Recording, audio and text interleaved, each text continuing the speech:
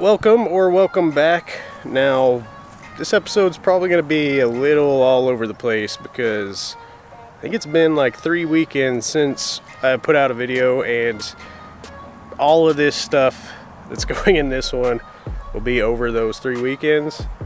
It's going to be all over the place, and it's going to be real fun to try to edit this, but, well, let's just get into it. You'll try to follow along, and that's the best we can do, I guess.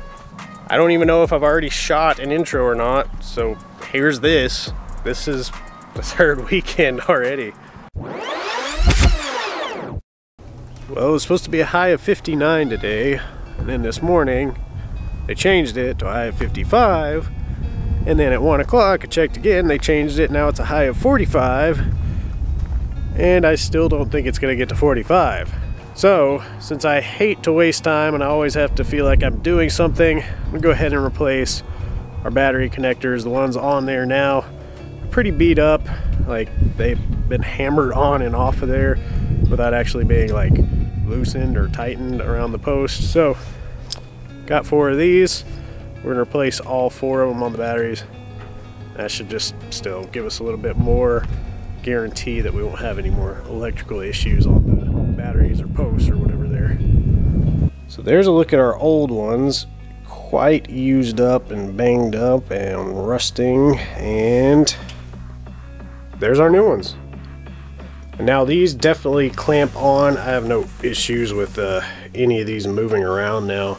So now I'm going to put the seat back on and hopefully not have to take it off again for a very long time. Well, shoot. So this is all ice on here now. Yesterday I got some help taking off our roof rack here. Went ahead and drilled out our holes on our plates. I have them covered up right now because I didn't want the foam that I put on here to get wet and frozen and stuff as well. I didn't know how well it would put up, the adhesive on it would put up with the water and freezing. They had said that there may be like a little bit of rain this morning, but I didn't know it was going to be less than 20 degrees outside, so all our water that did fall just froze onto our pipe there. So we had it laying out here. I got the top of it sprayed with our paint there. I was going to flip it over and paint the other side, but I ran out of time yesterday, so I just left it here. Was going to come out this morning, wipe it all back down, and then have some help flipping it over, and then once it warmed up some, I was going to spray the top. Now I have to wait a little bit longer.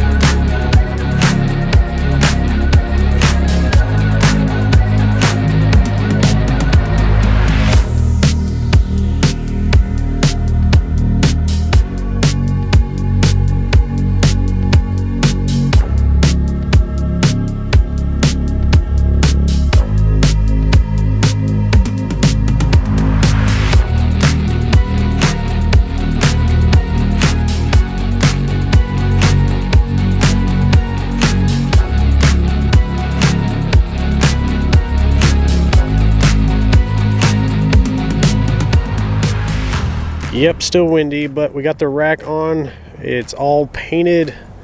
It's still fully curing because it's just cured enough to be able to handle, but not to use fully. We got the plates made. Everything's bolted down now. I didn't have the right size bolts for the sides here, so I got to get some for that still. Well, everything's in place and it's all pretty sturdy, so I can sit here and move it, and well, you probably can't tell, but the whole Humvee's moving. I haven't quite decided, but I might like the look of this better without the wagon back portion on it. But the wagon piece back there actually will serve a purpose, and it kind of just looks blank right now. So we will get some more stuff to be mounted up on there. It'll help fill all the gaps in there and everything. Or at the least, we'll put another couple crossbars, one on each side. Well, before I put it up, I actually took this for a test drive, and it seems like there's actually a secondary benefit to having this. Now, if you've ever driven a Humvee, you might kind of feel it as you're driving and stuff, where it feels like the body flexes a whole lot. And I mean, the whole body is aluminum and it's riveted together and everything. There is flex in the body. I didn't feel as much flex as I went over bumps and stuff on the road. It actually feels more solid of a vehicle now with that on there. I know it seems kind of weird, so I guess the roof rack kind of helps keep everything from tweaking as much. But looky what Harbor Freight sent us. Yeah, right, like I have enough viewers for Harbor Freight to send me anything. I've just always wanted to get one of these to try to organize my tools a little bit more. So, well, I just broke down and got one. And you can see I've already got it stuffed with a lot of things. Of course, a lot of this isn't even in the right spot yet either. So I'm sure you could tell by some of the stuff down here, my little clamps here weren't working too well. They weren't, I don't know, it didn't seem like these were even putting as much pressure on those hoses as much as just a worm gear clamp. So I ended up just replacing it back with a worm gear clamp because I was getting still a little bit of a leak.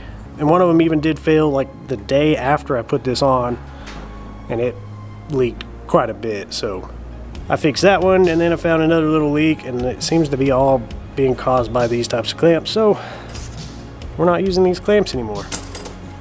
Well, our cover is holding up really well. Now the only thing I can say about, well, yeah, you see how much dust and stuff falls whenever it actually really blows here. So the only thing I could say about this that, well, it doesn't work well for me. So the inside of this has this soft material so it doesn't scrape paint or anything. The only issue is it tries to Velcro to my paint. Now it really doesn't create much issue because the roof rack up top kind of holds it off the top. The only part that really sticks is going to be up here, so I basically will roll it up from the back all the way to the front, and then whenever I put it back on, I roll it back off and back up over, and it should do fine without too much tearing or anything of that under cloth material, whatever it is, kind of like a cotton or something. But it covers the whole dang thing, except for my wheels. And now I have to take the back off and roll it up a little ways. Probably won't take it all the way off. But today we are doing ball joints. So my big box of goodies here, I went ahead and ordered some different hose clamps. These are from Mishimoto, and they are, well, hard to see. Let me open one up for you. Yeah, there we go. So these are just a little bit different style clamp. It does have the raised edge on it so it won't cut your hose. And it's supposed to be a constant pressure style. And these, I believe I'm able to torque down a little bit more than what I have on there. I think I've gotten all the little leaks stopped, but from the reviews of these, they sound like these fix a lot of people's issues with just slight seeping leaks, which is what I'm having. So we'll give those a shot if I find another leak. But on the other side of the box here, we have our ball joints. So I want to go ahead and get these done. I'm sure most of the ball joints on here are good. They seem like they are, but I just want to go ahead and do a full replacement all the way around. This weekend, I'm just going to focus on the back. We'll focus on the front next time. And then I also have control arm bushings that I'm replacing as well. So this will be quite intensive. We're basically going to be taking almost the whole thing apart, putting it all the way back together, and hopefully everything works good.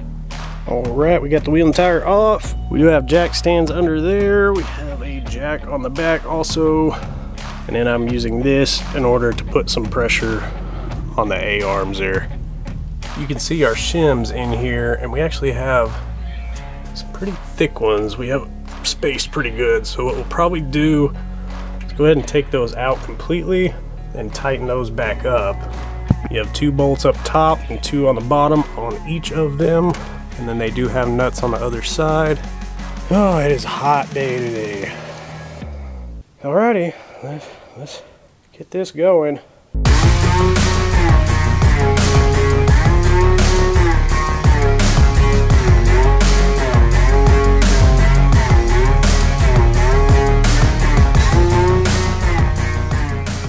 Alright, we got the upper control arm out.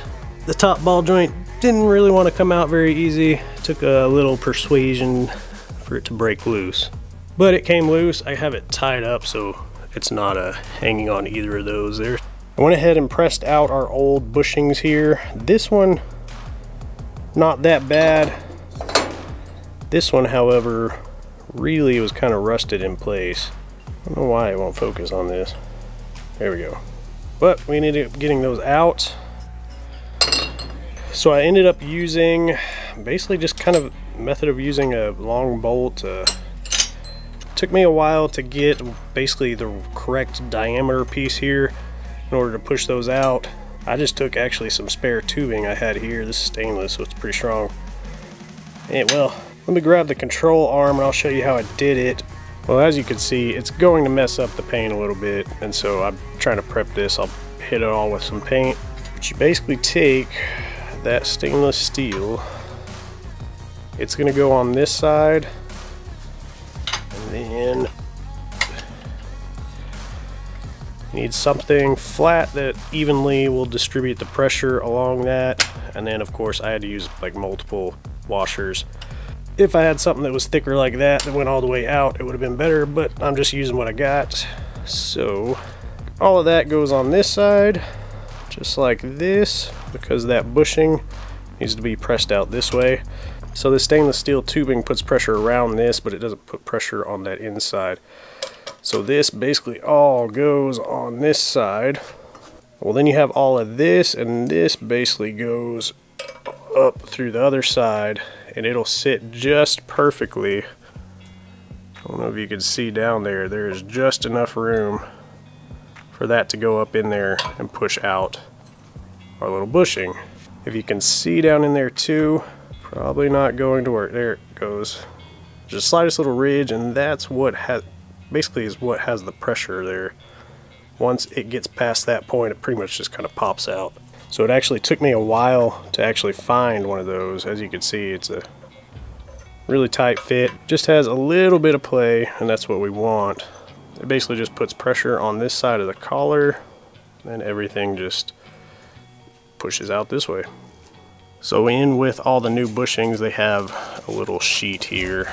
It's from Energy Suspension. So it gives a little bit of instructions. It says the inside diameter is 1.675, and what we were looking for on a diameter of something to push it out was 1.625, and so that's what this is. This is actually a little bit bigger than that 1.625, but I had something that was a little smaller and it wasn't going to work, so found this, cut it out. I did end up polishing the side off a little bit just so it'll slip in there easier. You can use a lot of WD-40 or some type of penetrating oil. So in the suspension kit, it does come with the Formula 5 pre-lube stuff, so you want to smother that all over there before you put those bushings in. There's two numbers on these, and one's an outer and one's an inner, and it actually says on the inside here. So if you're doing these, it does have inner and outer. So basically the difficult part on the inner is, remember, it has that lip on the inside there, and that has to fit into this slot. So you're basically squeezing this through that opening, and once it gets started, of course, it just slides in place. And unlike the other end where it's all kind of one dimension all the way back, so these outer ones slide in a lot easier.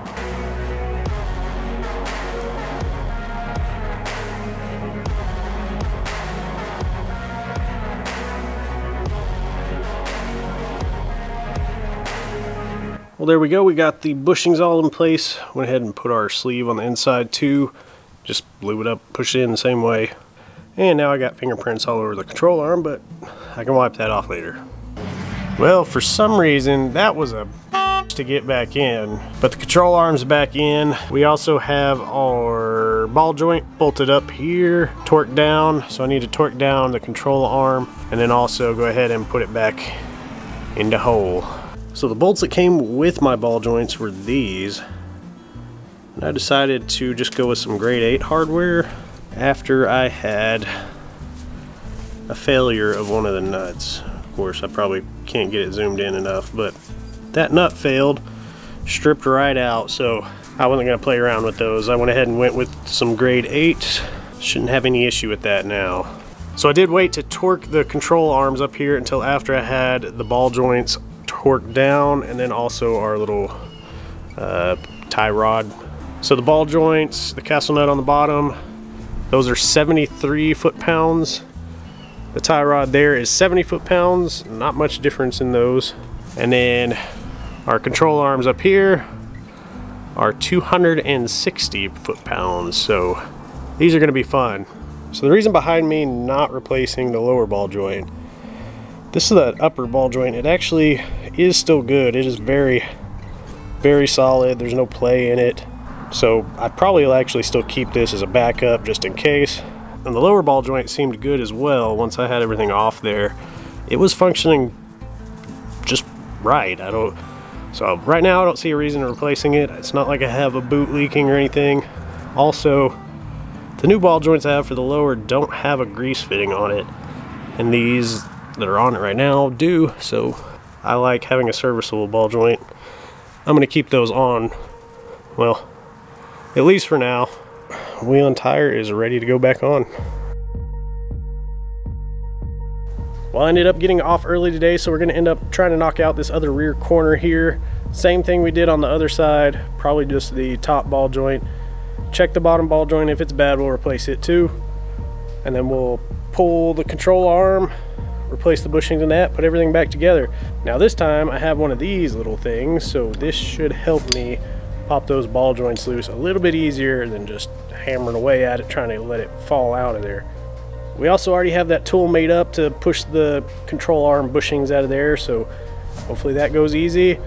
With all of that out of the way, we should be able to knock this thing out in just a few hours, hopefully, because I mean that's all I got before it starts getting dark anyway. But let's get to it.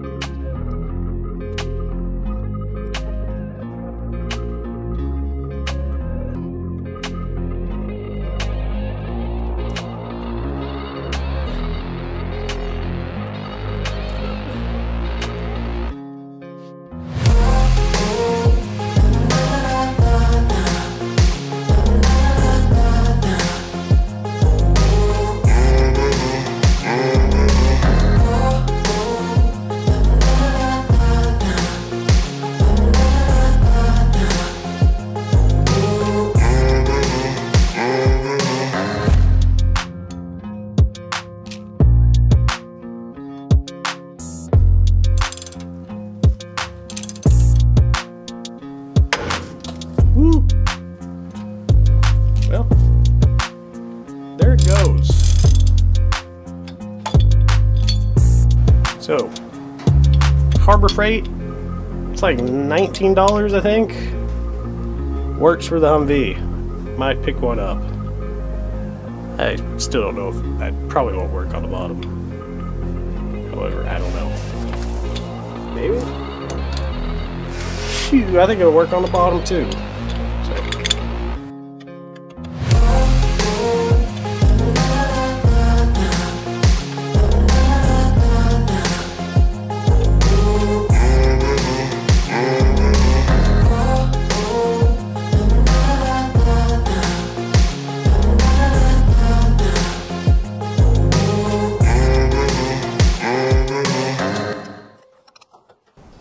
Alright, well I got the control arm off, of course.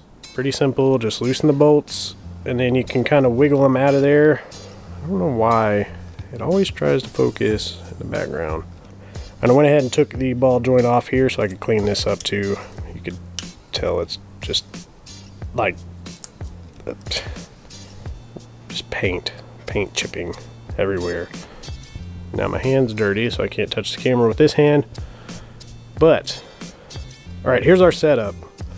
We have a very long bolt all the way through, and both sides of this you're going to want to push from the inside out, because these are pushed from the outside in.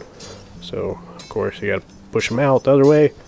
So when you set it up, like right now I have it on there pretty good, but just loose enough to where I can move this around just a tiny bit, because you're going to want to make sure it is lined up perfectly around there, and then you just tighten it.